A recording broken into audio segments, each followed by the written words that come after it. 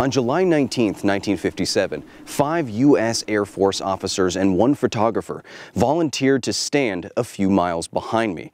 Next to them, a sign that said Ground Zero, Population 5. In the next few minutes, a 2-kiloton nuclear warhead would detonate 18,500 feet directly above their heads. Why would these men volunteer for such a demonstration? And what happened to them?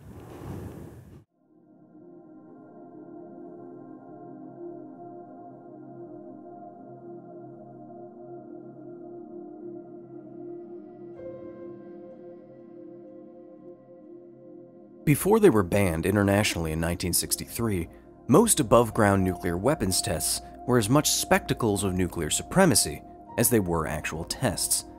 Mushroom clouds kilometers high, X-ray-driven fireballs hotter than the sun, light intense enough to vaporize a vehicle's paint job. But in this incredible archival video of 5 men willingly standing underneath a nuclear explosion, we see something else. Instead of destruction, not much more than a synchronized flinch. A few moments earlier, 65 miles northwest of Las Vegas, an F-89 interceptor had launched a 2-kiloton nuclear warhead directly above the heads of Colonel Sidney Bruce, Lieutenant Colonel Frank Ball, Major Norman Bottinger, Major John Hughes, Don Luttrell, and George Yoshitake, the unseen cameraman. These men were Ground Zero, Population 5, for a successful test of the world's first air-to-air nuclear weapon. These men volunteered to get nuked to prove a point. To you.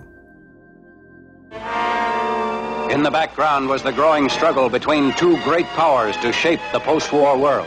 In the middle years of the Cold War, but before intercontinental ballistic missiles would render them tactically disadvantageous, Cold War America was most worried about a surprise nuclear attack from fleets of Soviet bombers. Anti-aircraft technology at the time wasn't equipped to handle dozens of relatively high-flying, fast-moving planes. So in the August of 1954, President Dwight D. Eisenhower appointed MIT President James R. Killian Jr. to lead some of the nation's top scientists, engineers, and industry professionals in an effort to counter this potential threat, to develop strategy and technology that would make this aspect of the Cold War a little colder. 307 meetings later, a panel of 42 experts produced a 190-page document entitled Meeting the Threat of Surprise Attack. During their 4-hour testimony to the U.S. National Security Council in 1955, the experts argued that the most effective way to meet a thermonuclear-equipped adversary in the air was with nuclear weapons also in the air. Indeed, the report recommended that nuclear weapons should be the main defense against possible air attacks. The reasoning was simple. A single warhead of significant tonnage should be enough to wipe out an entire fleet of Soviet aircraft flying in bombing formation. The Council was convinced. That same year, development would begin on the McDonnell Douglas Air-2A Genie, a 1.5 kiloton nuclear warhead that could be fired air-to-air. But there was still a problem. The public. Rightly sensing that Americans might not want nuclear bombs detonating above their heads even in defense, the Killian Committee also recommended that an upcoming demonstration of the Genie technology be promoted to citizens as an advertisement of its safety, a nuclear bomb publicity stunt. They just needed some volunteers. 2 years later, July 19th, 1957, F-89 pilot Captain Eric William Hutchinson fires a 1.5 kiloton nuclear warhead powered by a solid-fuel Thiokol SR-49TC-1 rocket engine. The engine runs for 2 seconds. Now traveling at over 3 times the speed of sound, the rocket flies for another 12 seconds.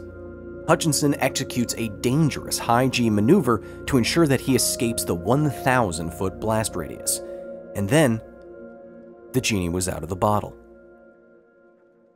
There it goes. The rocket is gone. We felt a heat pulse, a very bright light, a fireball. It is red. The sky looks black about it.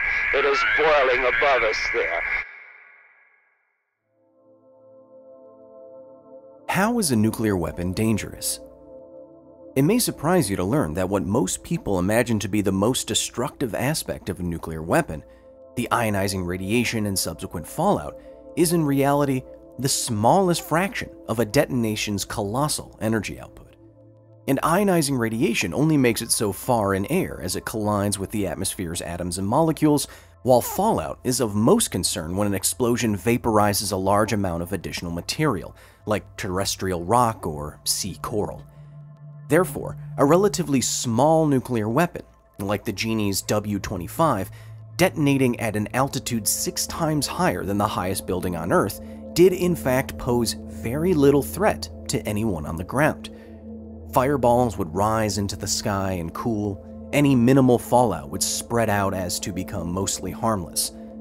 A warhead-carrying Soviet aircraft, on the other hand, would find it physically impossible to escape deletion, as a missile moving at Mach 3.3 instantly transforms into a 1,000-foot wide sphere of air, hotter than the center of a star. The same year that 5 men successfully stood beneath Shot John of Operation Plumbbob, the United States started producing some 3,100 Genie air-to-air rockets and attached them to interceptor aircraft at 31 bases across 20 states. The Genie would remain in service for almost another 30 years, and secretly, the only nuclear weapon that could be launched in response to an attack without presidential authority. Thankfully, the only Genie that was ever fired and detonated was at Ground Zero, Population 5. By the late 80s, nuclear strategy changed. It had to. Intercontinental ballistic missiles could now quickly strike nearly anywhere on Earth, and a single one, like the Russians' R-36 warhead with a 25 megaton yield, could glass an entire city and spread deadly fallout over half a coast. Gone were the days of relatively slow fleets of bombers that could be stopped with unfocused nuclear fire. The age of mutually assured destruction was here. And we've been living atop the insane geopolitical knife edge that replaced the Genie ever since. As for the 5 men at Ground Zero, they were right. Or at least what they were told before they volunteered was right. Time and distance is what saved them, what made the test a suitable PR stunt. Exploding outwards from a single point, the intensity of a nuclear bomb's pressure wave, ionizing radiation, and scalding heat decreases exponentially with the square of the distance traveled.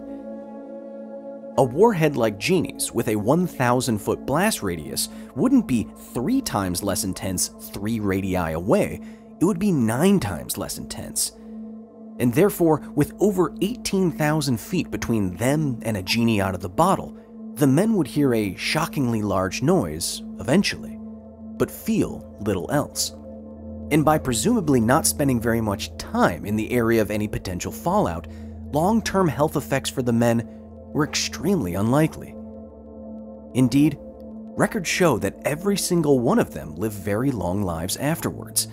Some lived well into their 90s. Donald Luttrell passed away just 8 years ago. It's not the kind of time you might expect afforded to you after standing directly below a nuclear blast. Time and distance. Until next time.